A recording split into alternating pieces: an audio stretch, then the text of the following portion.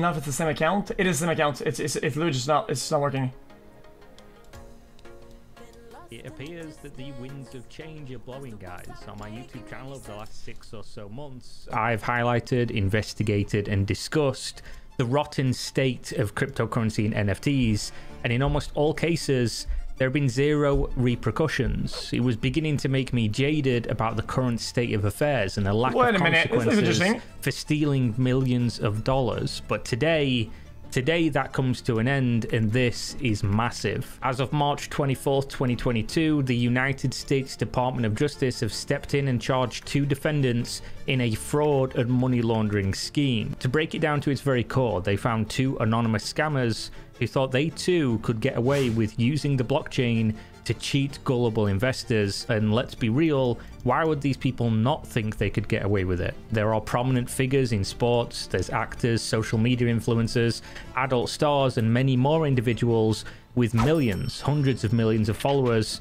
that have been involved in these scams, either by promotion or in some cases direct ownership, with absolutely zero consequence. Millions of people see them scam their audience and nobody does anything. So this duo likely thought, why not us too? We're nobodies. Nobody even knows who we are. Nobody's watching. Why can't we too get away with stealing millions of dollars? And they started out with a relatively small NFT scheme that raised 1.1 million in January and thought, wow, that was easy, let's go again. However, the US federal government was watching, and during the second scam attempt, they were cut short, thankfully. And this is frankly huge. It's massive for what I do, for what happens in the blockchain space, and it illustrates that most things highlighted on this channel and other channels like CoffeeZilla are in with a real shot of facing the music. These people have operated like it was the Wild West for too long, and this is proof that people are getting caught with their hand in the cookie jar when they thought nobody was watching.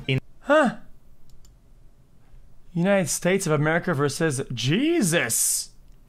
It's crazy though, but guys, aren't these only the creators or people who took money to promote and whatnot? Both defendants were 20 years old and arrested in Los Angeles, California. These arrests came after an in-depth investigation by multiple branches of the federal government. This includes the Department of Homeland Security, the New York office of the US Postal Inspection Service, the Internal Revenue Service criminal investigators, and the US Attorney's Office for the Southern District of New York. The investigation began in January of 2022, which is right when this scam actually occurred, and they were alerted to this from, quote, reports from purchasers of Frosty's utility NFTs that they had been defrauded in what is colloquially referred to as a rug pull. This is incredibly important information. It means that reporting these scams, these schemes to the proper authorities is not in fact a waste of your time, and it is resulting in real investigations and arrests. This completely vindicates the importance of spreading the awareness about this topic. The key takeaway here... Guys,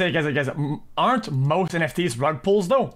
If you are rugged, if you suspect fraud, report it, get the word out, send it to YouTubers, and there are going to be consequences. The IRS Criminal Investigation Special Agent in charge said this, and I quote, NFTs represent a new era for financial investment, but the same rules apply to an investment in an NFT or a real estate development. You cannot solicit funds for a business opportunity, abandon that business, and abscond with money investors provided you. Our team here at IRSCI and our partners at Homeland Security closely track cryptocurrency transactions in an effort to uncover alleged scams like this one. This has been my take since day one.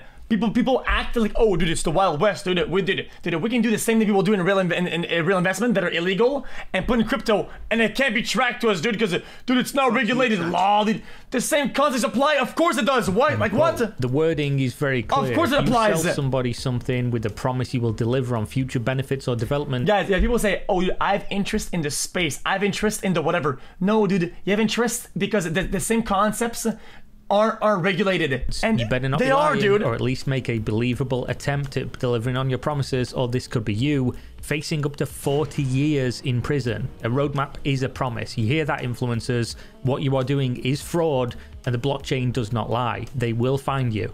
Now, they specify in the DOJ document that the roadmap made promises of additional benefits accompanying the purchase of these Frosty's NFTs, including giveaways, early access to a metaverse game, and exclusive mint passes to upcoming Frosty seasons. However, on January 9th, just 2 days after the mint date of the Frosty's NFTs, the defendants initiated the rug pull. As you can see from the ether scan on screen, the Frosties contract sent out 358 ether to an alternative cryptocurrency wallet. The value of 358 ether at that time was $1,127,997. This is the first charge, being wire fraud. Wire fraud, of course, entails financial fraud that uses telecommunications or information technology. Essentially, if you use technology to commit the fraud, you can expect wire fraud to be the charge. As for the second charge, which is conspiracy to commit money laundering, I present to you Tornado.cash. Tornado Cash is a decentralized app that allows for users to send ETH into what many call a money tumbler. They give you back a receipt and then you wait. As more people send in Ethereum, yours will get jumbled in with the other transactions, and eventually you can withdraw it on the other side with a different wallet with 0 blockchain transactions linking the original transfer into Tornado Cash to your new clean wallet. This is an app that facilitates money laundering, plain and simple, and in my research into it, as well as the usage of it by people in the blockchain space, it appears to have almost 0 practical use beyond sketchy people cleaning. Wait, that's fucking busted. What?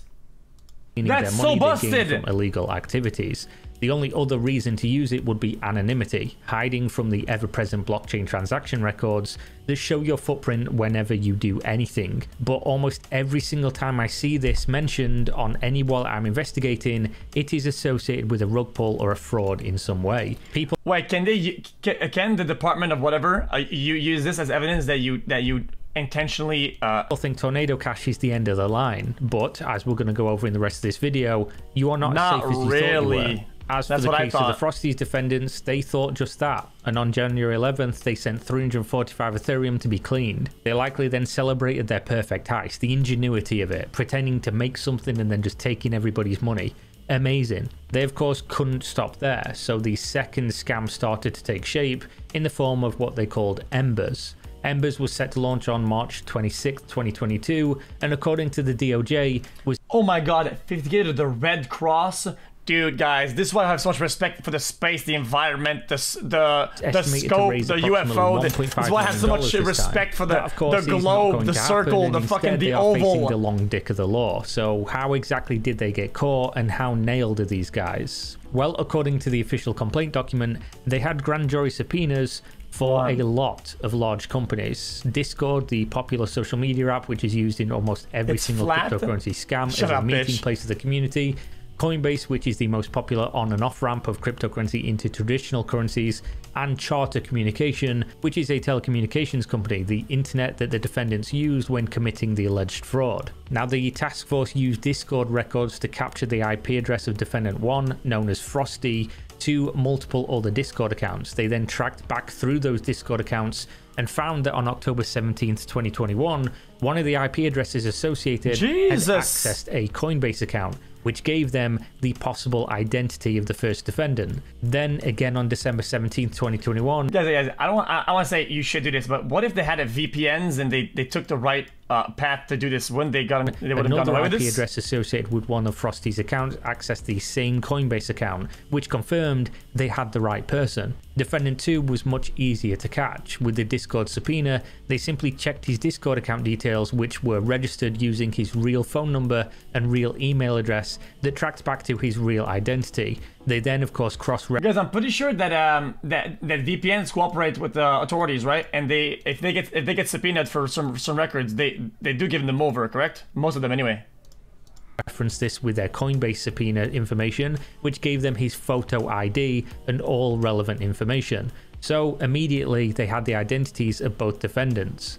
Between December 29th, 2021 and January 19th, 2022, the IP addresses associated with defendant 1 was used to access social media platforms including Discord and Twitter over 130 times. This access was to promote the Frosties NFT sale.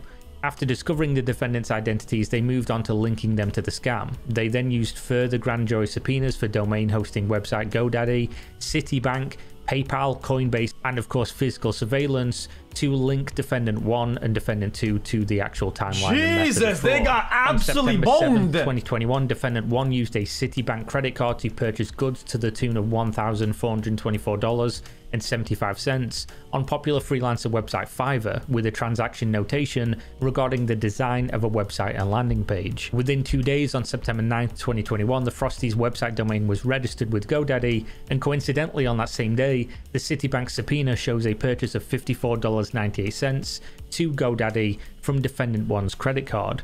Defendant 1 also used his own phone number and home address, which is registered to his parents' house, when registering this domain for Frosties. These same details are also listed on his Coinbase account. From Defendant 1's Citibank records, he was making regular payments to a property management company from August 2021, which listed a unit number notation. They then went to this location and observed a man appearing to match the photograph identification of Defendant 1 entering and exiting the building. They had him. They then attained grand jury subpoenas for MetaMask and OpenSea, as well as previous information and related material from Citibank and Coinbase, as well as of course reviewing the transaction history that is publicly available on the Ethereum blockchain, and continued to build evidence. On December 31st, 2021, Defendant 1 purchased a $9.99 subscription to VPN service TunnelBear.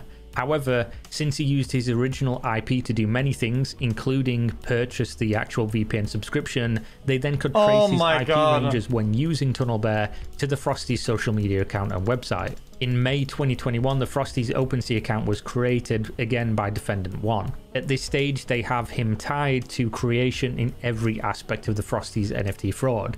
The creation of the site, the creation of the wallet address used to perpetuate the scam, the purchase of the domain name, physical surveillance at a registered location, and then they have evidence of the actual fraud happening. The transaction of ETH to Tornado Cash was of course when they tried to launder the money, and they could then track Defendant 1 and Defendant 2 on the other side of the washing attempt. All they had to do was wait for them to pull out the money, and they would see them doing that based on knowing their location and their identities. I think this is good because if people say, oh, it's only $1 million, right? Only $1 million compared to the millions and hundreds of millions that are getting scammed with rug pulls. But I think this creates a precedent from other people to not do.